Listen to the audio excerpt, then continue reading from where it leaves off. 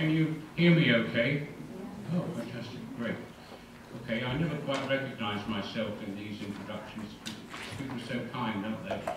But I'm sure you've got the picture that I've been around a long time and I haven't quite made up what I mind as to what I should do. But somehow or other, throughout my career, well, other things I've done, I've always come back to autism and to, as Richard said, especially Asperger's syndrome. And I suppose as I've got older, my concerns about autism have increasingly become around what happens to people as they get older with autism spectrum disorder. So conferences like this one give me an opportunity to share my ideas with you and hopefully give me an opportunity to hear some of your thoughts about the subject. It's a bit paradoxical, perhaps, at a conference about Lorna, to focus on her husband, John. But the reason I'm doing that is because it was actually John who got me into autism. I went along for an interview at the Maudsley Hospital, and he was very sceptical, and said to me, what am I interested in? I said I was interested in non-verbal communication. So he said, oh, well, you ought to meet my wife, Lorna. She's just got very interested in that herself, around something called Asperger, something described by Asperger. And our conversation about autism didn't really go much further than that. And it wasn't until I thought about him in connection with this lecture that I realised how much he'd influenced Lorna. I've been told that some of these details may be open to interpretation. I got them from the Daily Telegraph obituary about John, but he clearly did have a strong influence over Lorna, although his main interests were, of course, in schizophrenia.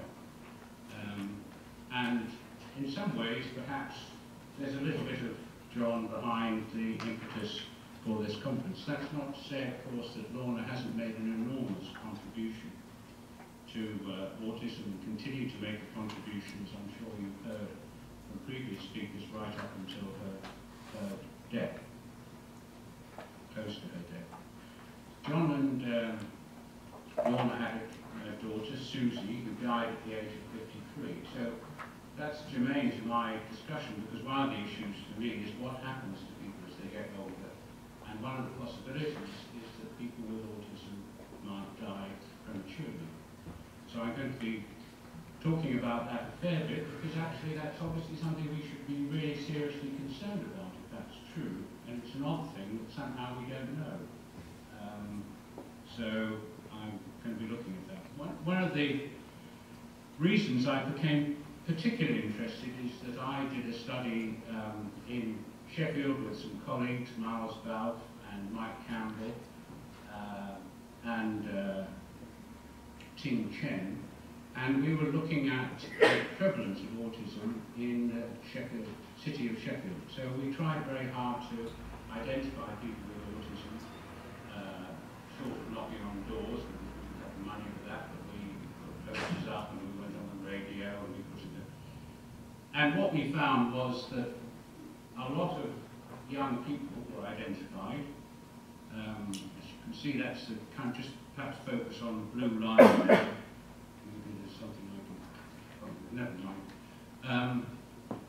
But as the age of our sample got higher, the prevalence dropped dramatically.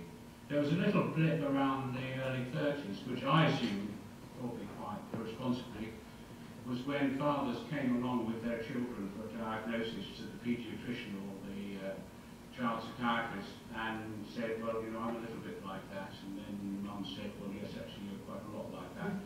And so they went and had a diagnostic assessment. But other than this blip around the early 30s, there are continuing disappearance in our sample of people with autism.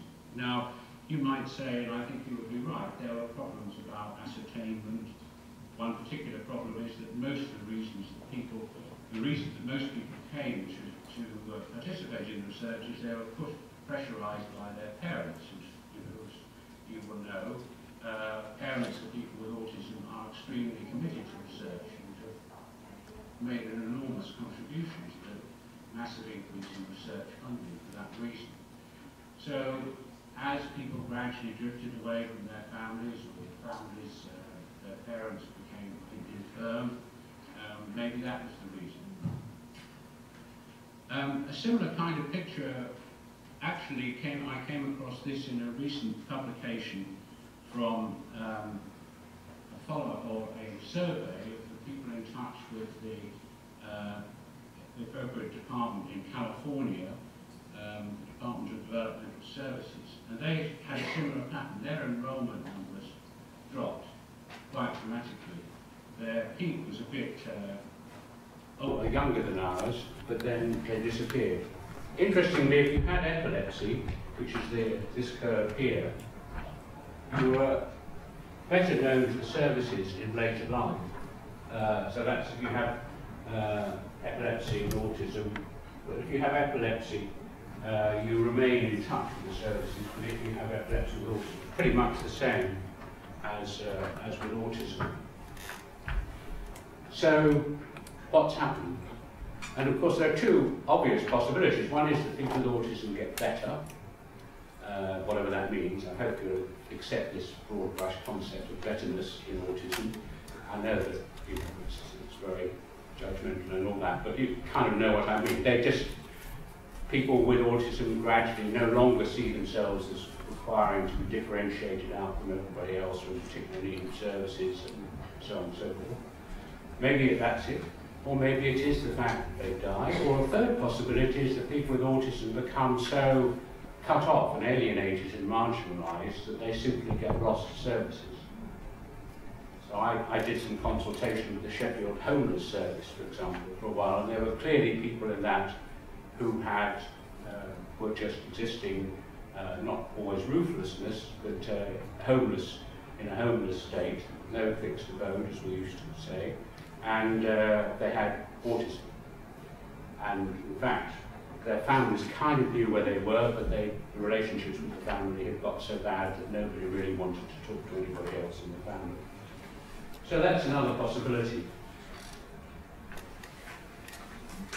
Another issue that came up in our study, very interestingly, and I thought this was so telling, is that we wanted to go back and talk to some of our participants again, and the principally young men were willing to have us do that. But the young women who we'd identified said, some of them said, well, you know, I'd really like to help, but I've just got a new partner or a new friend, and I really don't want him to know that I have autism, because I know that if I tell him, that will put a wedge between us and break up our relationship. So there is terrific pressure on women with autism, as it seems to me. I'm open to your views, but as it seems to me, to conceal their autism because there's so much higher expectation on them. Men somehow seem to think that it's okay to have autism, that it's okay to be looked after by somebody in some sort of a way or another. And so maybe that's a part of it, that the proportion of women known to services particularly drops. Another very simple and silly explanation is that, not silly, but kind of every day, is that we put up notices in libraries and GP surgeries, and we, in the paper, as I say, and we were on the radio and stuff. So, but all of that were situations where people had to know, had to be using some kind of communication medium with other people. So another possibility is that people with autism, as they get older, simply become so withdrawn that they just don't read the paper, they don't go to their GP, they don't go to libraries, although, as we know, libraries is one of the safest places as far as many people with autism go. So I wrote about this, a little bit about this in a textbook I wrote a few years ago, but at that time there was very little evidence that bore on the subject. But there's been an increasing amount of evidence now. For example, this is evidence about what's called age-standardized DALY rates. Now that's basically how many years of life you lose through disability, so that's kind of a funny kind of figure. It means how much years of good quality life you use, plus how many years of life you lose overall through premature mortality. And as you can see, I mean, it's not so important that you actually concentrate on each of these things, but as you can see, for the first time, autism is appearing somewhere in this. I can't see it because it's too close by, but somewhere on there, I'm sure somebody can see autism. There it is, over here. Now, of course, this is kind of the first time in a way people have been putting an epidemiological lens onto adults and looking at what happens to adults. But those are figures about what people know.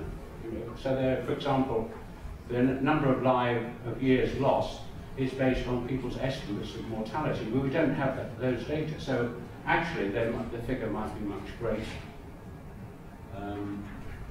And these are important figures because these are the sorts of figures that health planners have, that people who are spending money have in determining how much services to provide.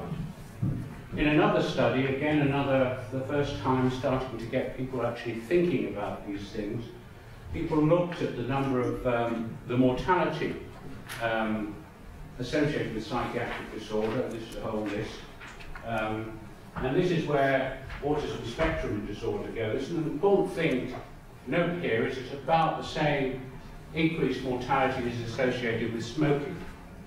So smoking has been the focus of, as we all know, an enormous public campaign, public health campaign, which has been largely effective and has changed the mortality from smoking, or the number of deaths of smokers. So these figures about mortality, although it's a very crude measure of how good quality a person's life is, it's just, you know, there's a lot more to life than just carrying on somehow or other till the end. They're important in influencing services, attitudes, and so on. So might there be an increased risk of death? Well, one possibility that's often mentioned is epilepsy. So if you have epilepsy and autism, something like probably 20 to 25% of people have at least one epileptic seizure in their lives who have autism or Asperger's syndrome, any of the ASDs, there is an increased mortality. It was always said too that there was an association with learning disability because of the increased risk of, if you have intellectual disability and autism, having some kind of congenital syndrome that would be associated possibly also with cardiac malformations and so on. So the kind of approach up till quite recently has been, well, the issue is principally physical, and it occurs to a smaller group of people who have some kind of associated health issues. And that indeed was the situation with, and there's an increased risk in women because it used to be thought that women with ASD were more likely to have physical disabilities, partly because women with lesser severity of ASD weren't being recognized. So there have been several studies. One important one was a follow-up of a well-known study of siblings in Utah, carried out by a team in California, and they've now followed up a proportion of their cohort, and they found that there's substantial hazard rate ratio or risk of dying compared to the general population. The age standardized as population the same age group. And they again said, well, it was mainly about respiratory, cardiac and epileptic events. So that was more or less the picture that I was saying, the kind of traditional picture. It's about physical disorder. Of course, it's important to note that some of these things aren't necessarily about having some kind of congenital condition. They might be lifestyle.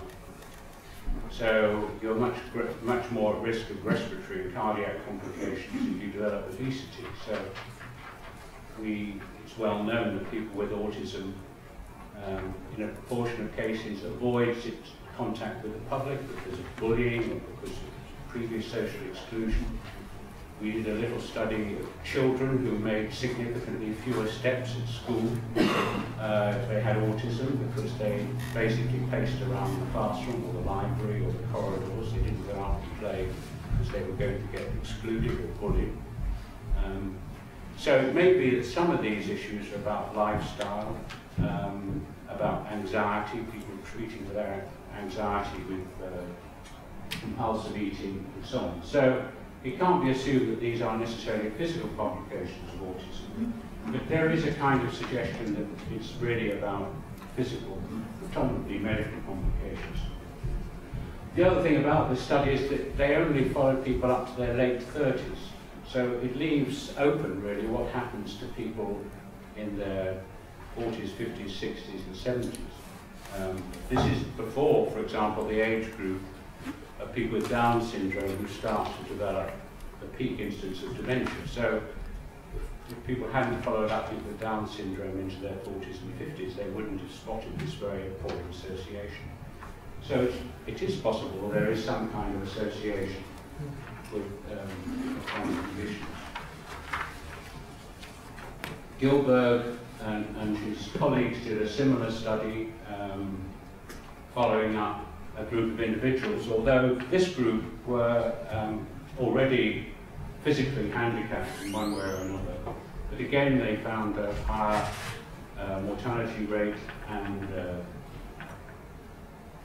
epilepsy was an important contributor to that, but accidents also were an important contributor. So why would that be? Well, it could be about dyspraxia. It could be about where other people treat you with autism. It's an open question. They also found a link with intellectual disability. This study in California similarly found that there was an increased rate of death. It was particularly associated with epilepsy in that study, so clearly that is a particular issue.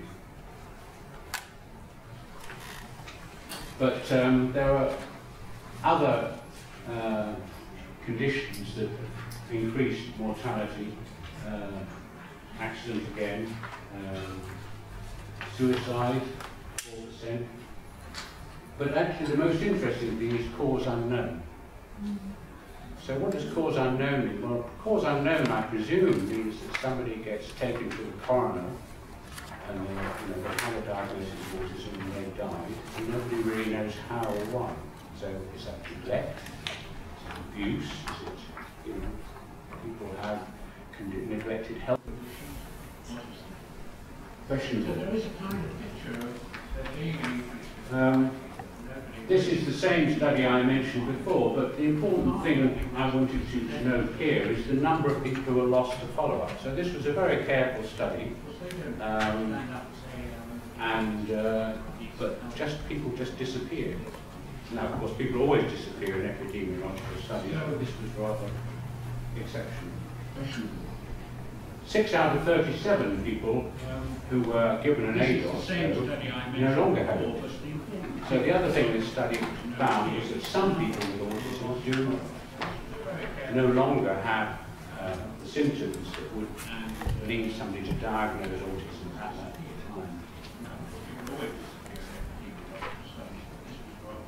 These people looked at the kinds of ways in which people with autism might change with age. And one of the things that was found is there is an improvement in repetitive and ritualistic behaviours. Now, that may, as you probably all know, be a particular issue for children with autism who have a fear of change and cling on to routines. But that's something that apparently in some people may gradually improve. So that's a positive thing. And one of the things that was found is there is... But what doesn't improve, of course, as you would expect, are the social impact of autism. Education, occupation, living situation. Now, why is that? Well, is it because the fundamental non-verbal communication thing doesn't improve? Or is it because actually, as you go through childhood and adolescence, you accumulate a number of dysfunctional feelings, difficulties, blocks about other people that makes it increasingly difficult for you to adapt? I tend to see more able people, and I see sometimes doctors and sometimes lawyers, people like that. And one of the striking things is the ways in which they are very able in many ways and very conscientious and very committed to their professions, but they somehow get themselves into situations that become traps. And often those traps are motivated by their own perception of what they're doing is righteous in some way. And that idea of, seeking justice or seeking righteousness can be the worst possible thing. When people say, I'm going to go to law, I always say, well, okay, if you want to, but don't expect justice, because nobody comes out of a law court thinking, I've got my just deserts here. They come out frustrated.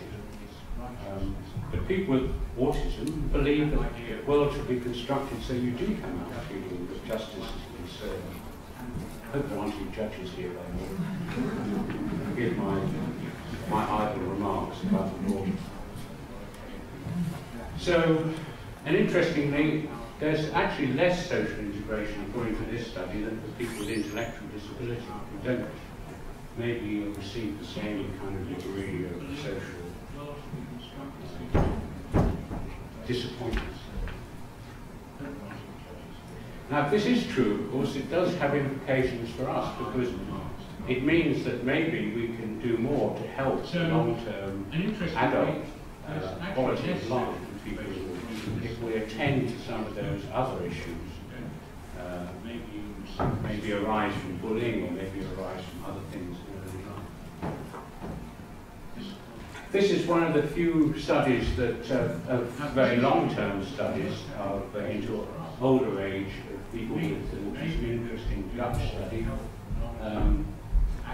And I haven't put the measures of quality of life that they use, but they focus particularly on quality of life.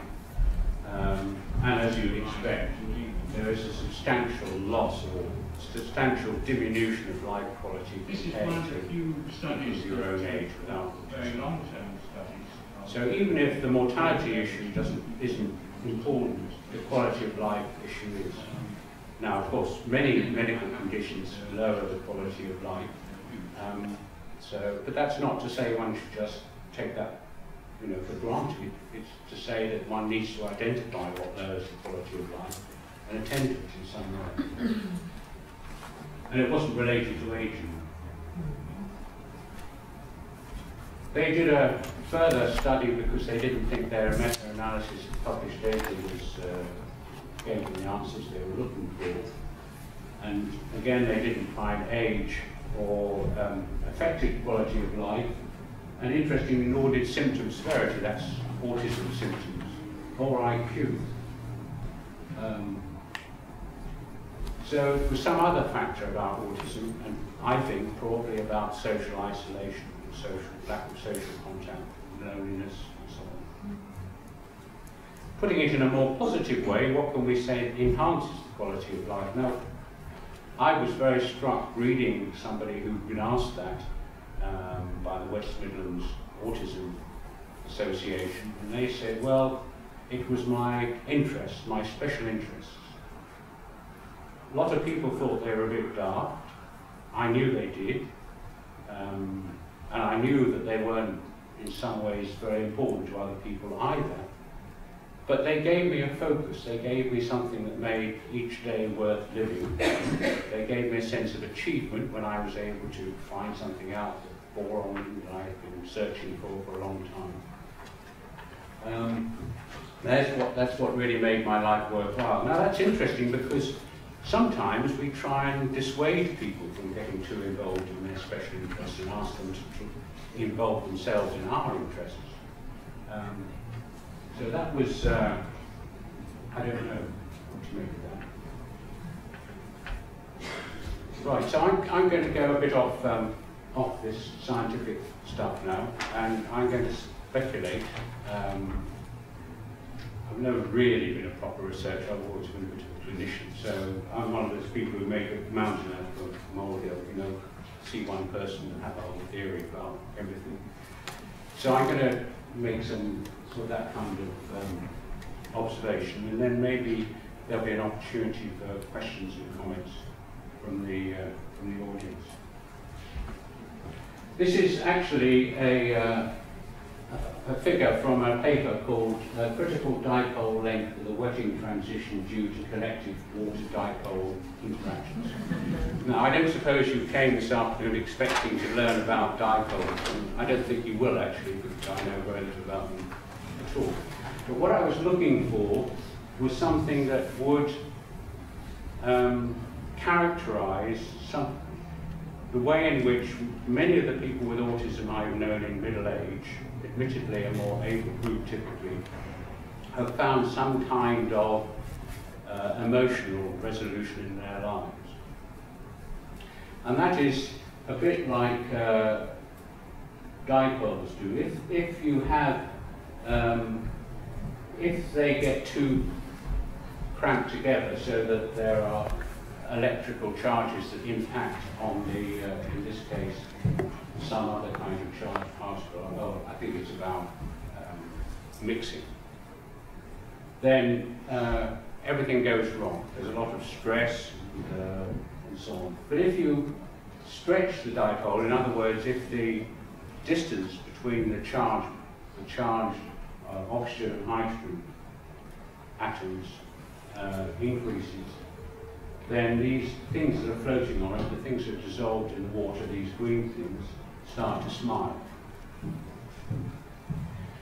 I once had a patient who was the head of a theological college, and he had a lot of marital turbulence and remarried, and became very distressed.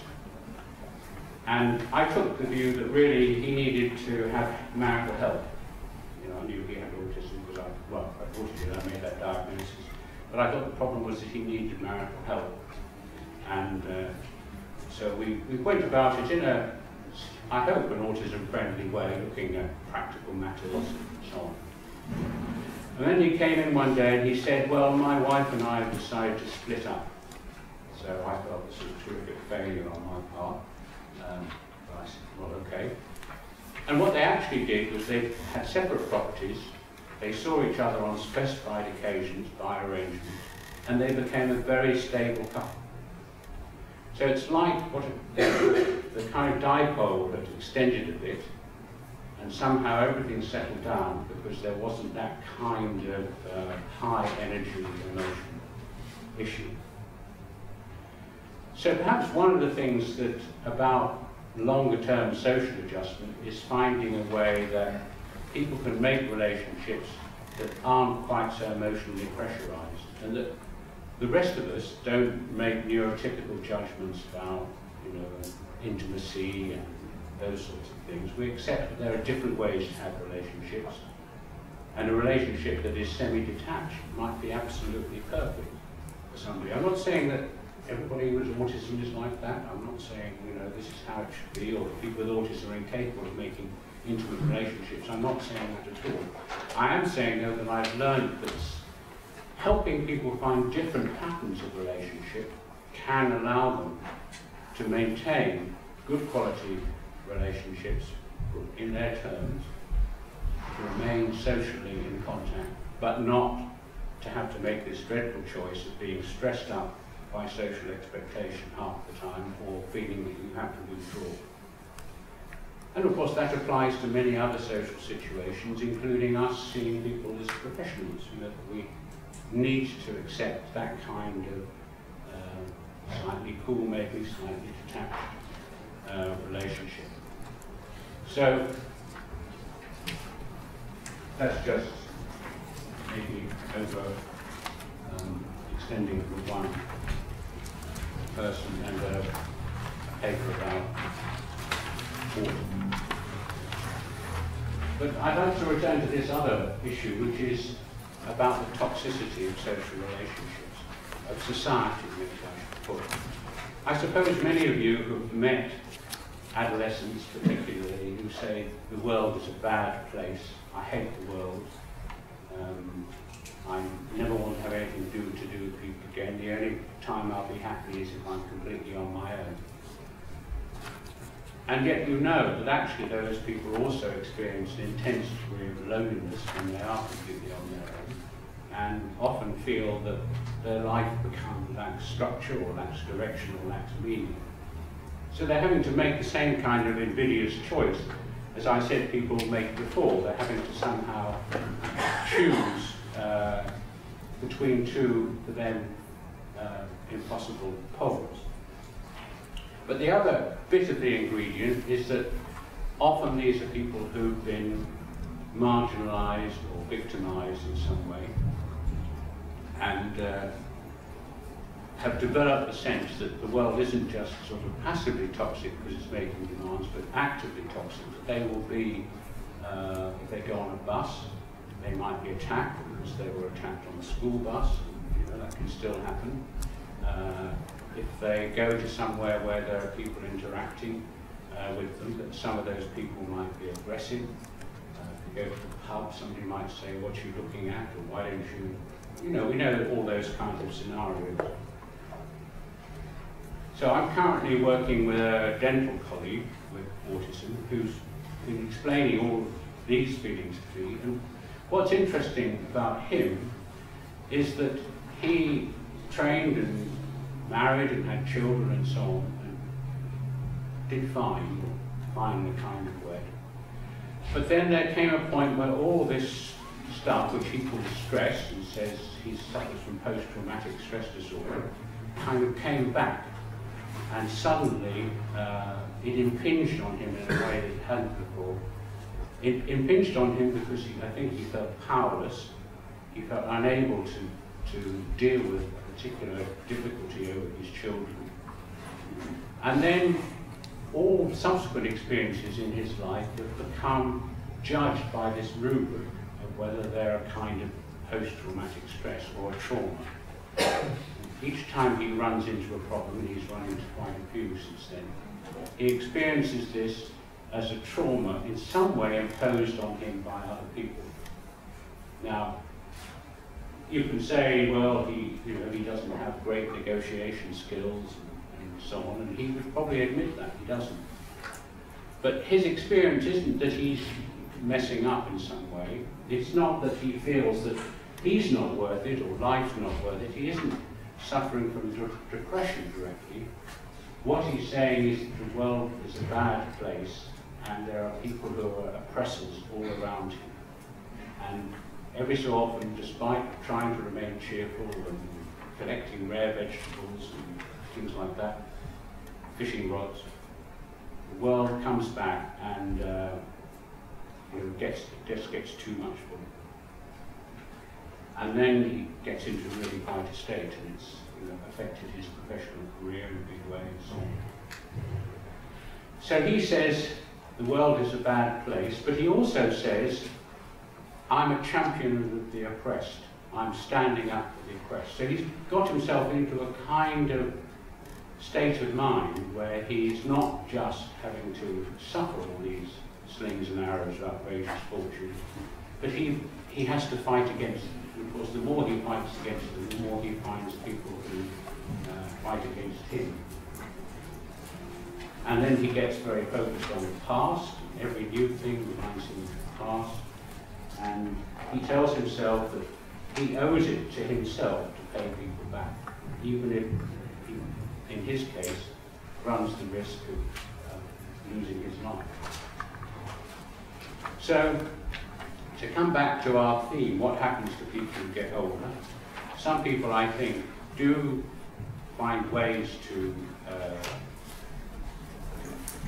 find a quality of life, perhaps because their symptoms improve, perhaps because there are various niches that open up for them in adult life which they feel with great effect, and partly maybe that has to do with being able to make use of your special interests and somebody has encouraged you. But I think we make a bit too much of special interest, because actually, at the end of the day, all of us have our dreams based on some interest or other as children, but very few of us get to realise them. So it's not just special interest, it's something that goes right. And that's great, and that's maybe why some of them don't identify as having autism as they get older. Which is, fine, brilliant. Some are under pressure not to identify themselves as having autism because of social rejection, and I think women are at particular risk of that because of the high demands that men place on women and the expectation that women will be empathizers so they can be as systematic as they like. But then there are a portion of people who die, we see, and maybe a proportion of people who have some associated congenital condition, who suffer from heart murmur or valvular disease. But the ones that I trouble me, because I think it's in a way preventable, are those who just disappear. And I know I've seen some who disappear because they fail to cope with the adult world once the parent dies. I know that's the nightmare of many parents. But others disappear because they feel that they're fighting against a world that rejects them, and they either get into a constant fight, which leads them eventually to give up, I think, or they simply withdraw and give up and say it's all hostile out there. Perhaps the extreme example of that is a guy I met who spent 6 hours by the kitchen sink, because that was the only place he could really feel safe in the world. He could manage his bedroom on a good day, for an hour or two. He could almost never go out, but the kitchen sink was fine, so he'd stand by the kitchen sink. And that seems to me not a problem with autism in itself. It seems to me a problem about the trajectory that people find themselves getting into as children or adolescents with autism that then somehow locks them in as they get older. Now, I'm not saying I share this view that the world is a bad place. We all know it can be, but sometimes we're bad too, and sometimes the world's a really good place. So I'm not saying it's down to, us neurotypicals are horrid. But what I am saying is that somehow there is a complex emotional development that affects most people with autism, broadly people with intellectual disability too, and somehow we haven't really understood the implications of that for lifelong development. Recent studies have shown that people at 50 have an increased risk of depression if they've been bullied in adolescence, for example. Now, I'm not saying I'm a Freudian, I believe that everything's done and dusted in the first 6 months of life, or it's our internal objects, or anything of that sort. But I suppose what I am saying is maybe the emotional development of people with autism, their sense in which they can trust other people or not trust other people, in which other people will try and trust or meet them in some place, has a very long-term effect potentially, I think. But of course this is speculation because we still really don't know enough about people with autism as they get older. And the majority of those people we now know, or at least 50% of them, will be people without intellectual disability who have fewer incapacitating symptoms than the people we used to think of as autistic. So this is a group of people we sometimes call a good prognosis group, but yet I don't think they have a good prognosis, particularly because of something that goes wrong in emotional development. I'm very much looking forward to, in the future, us understanding these processes better and knowing when and how to intervene. Thank you very much for your attention.